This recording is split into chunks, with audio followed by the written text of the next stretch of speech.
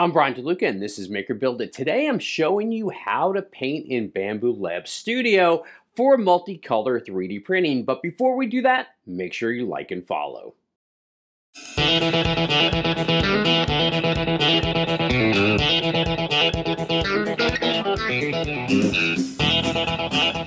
The print feature in Bambu Lab Studios allows users to apply color directly to their 3D models. This goes beyond assigning different colors to the actual model and lets you actually paint in detail. One of the things you want to do is plan your colors. Think about your color scheme beforehand and what colors you're going to use on your actual model to plan it out so that way when it prints, it looks perfect. Use layering to color your model. Start with your base color, that's the primary color of what your model is going to be, and add colors on top of that.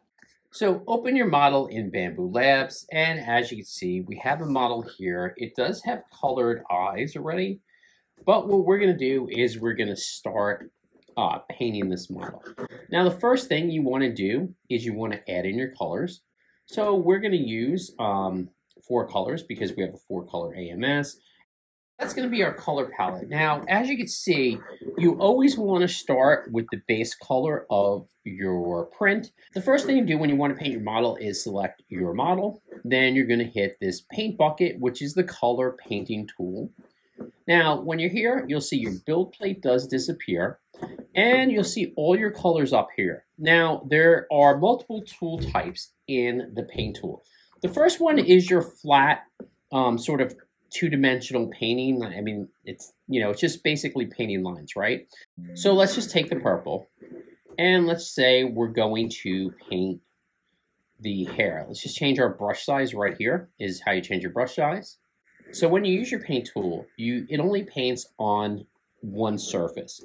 So for instance, if we were painting this wing white, it would only paint this side of the wing, right? And we see here, the other side is still green, right? Except for we went a little bit over it.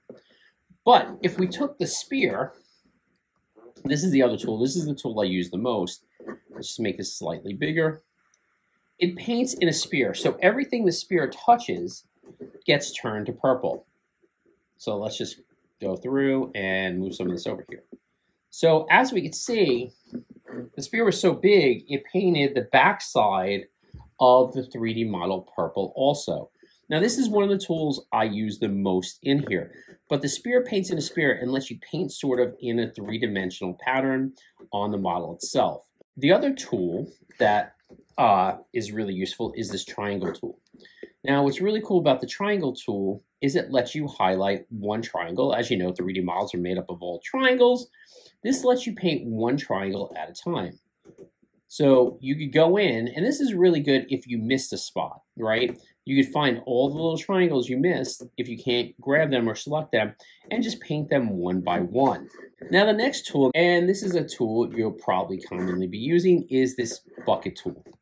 Now what's really cool about this bucket tool is the Smart Fill Edge tool. As you can see here, it's highlighting this. So whatever is highlighted, it's highlighting this wing. So whatever's highlighted, it will fill with a bucket. So for instance, if we want to grab its eye, right now this is highlighted.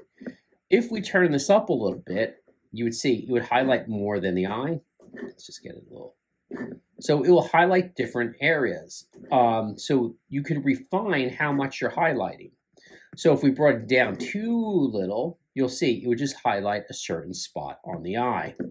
So usually a nice point to grab things like something the size of that eye is around 10. So if I go there and I can just grab that eye, let's fill it with white, right?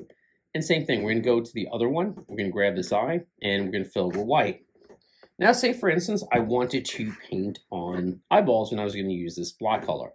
What I would do is I would come back in here and obviously reduce my spear size by quite a bit. And you could just, let's look at the front so we don't have a cross-eyed dragon or anything like that. So we make sure the eyes are, that might be a little too big still. So let's just go to the front and we can put our eyes. Don't want it to look like a googly-eyed dragon. So we just here use the spear and we can put our eyes in, and now we have eyes on our dragon.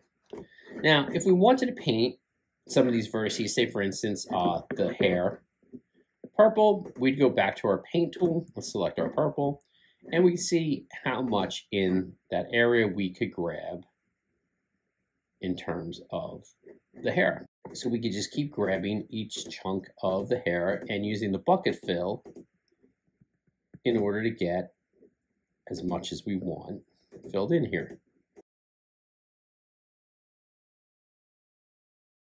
Now here we have our model, and we're ready to slice the plate and print her up.